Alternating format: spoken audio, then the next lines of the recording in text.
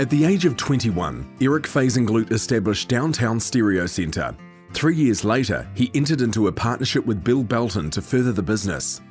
Importing and selling audio, video and televisions, Eric had a real ability to negotiate bulk deals and built the business into a sizable operation. In 1984, Eric and Bill decided to go their separate ways. Eric continued to grow the store, and by the age of 30, he was in a position to purchase Bond & Bond.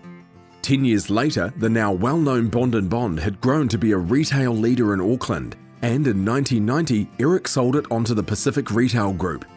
After this time, Eric became active in property investment on the North Shore and in Queenstown, and is still active in this area today. Fast forward to 1995, and the Golf Warehouse started from very humble beginnings, when a standalone driving range located in Takapuna was purchased. 20 years later, the business has grown to become New Zealand's largest and most trusted golf retail company in the industry, with 10 stores and 3 driving ranges across the country. The key to this continued growth is once again applying the unique formula of purchasing products in volume like a big box retailer, yet providing personal, professional and qualified assistance. While Eric's business continues to grow, his philanthropic work, while relatively private, is extensive.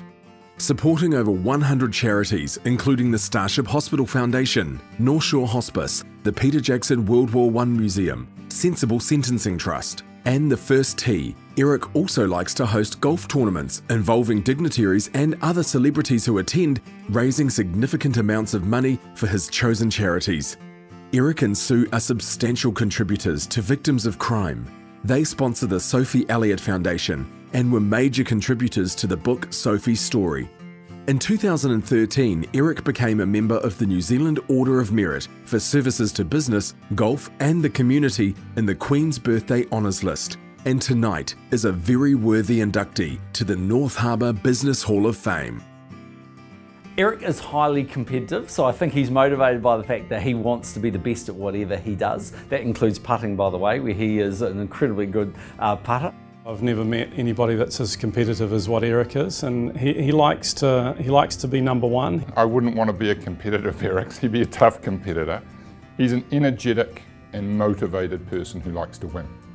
I've been in retail for 40 years and I've enjoyed every minute of those 40 years. The ups and downs, it's all been worthwhile.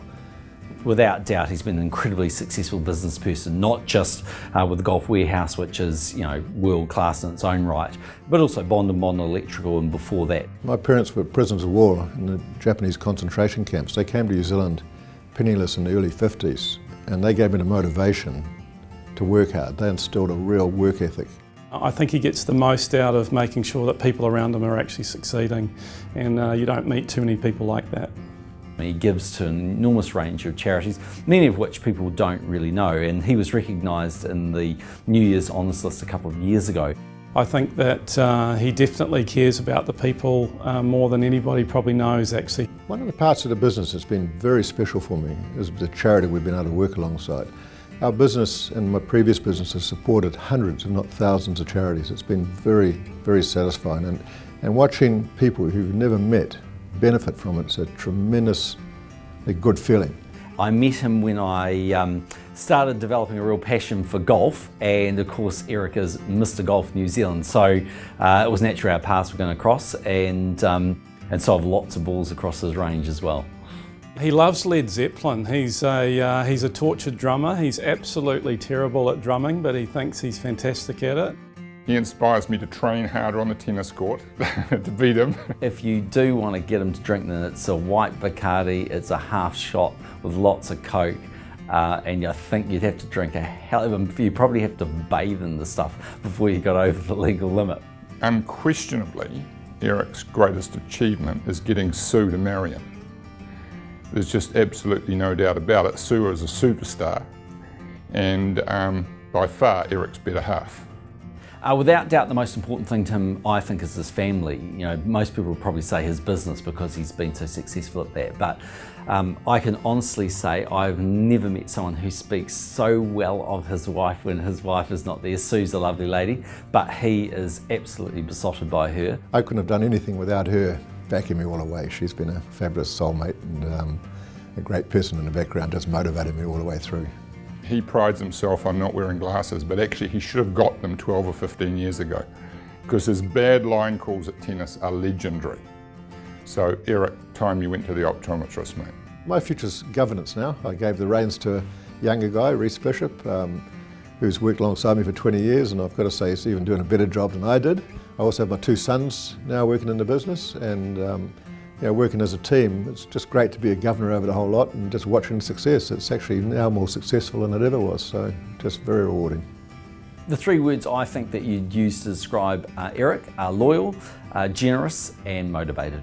Compassionate, I think he's competitive, and he's competent. Hardworking, it would be caring, and it would be competitive.